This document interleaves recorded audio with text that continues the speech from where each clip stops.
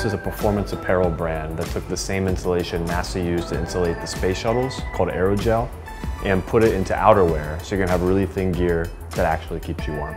So we've had our gear used everywhere from the summit of never before summited mountains in Nepal to the runners outside who just want to stay a little bit warmer. And when we were in college, we found out about aerogel. It's the lowest thermal conductive solid in the world, which means per unit thickness, it's the best insulation you can find.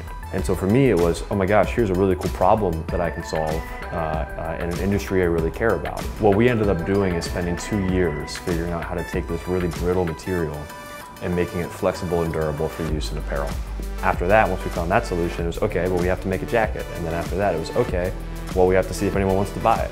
And then after that, it was like, okay, well, why don't we go build a brand? I never thought of like being an entrepreneur. I think it's just, you find something you're passionate about and then you build upon it. What's really important is not just revenue. What's really important is how effectively and efficiently you generate that revenue. I think a lot of people, when they go out and try to build their own brand, they get so passionate in the product that they forget the economics of actually building a company.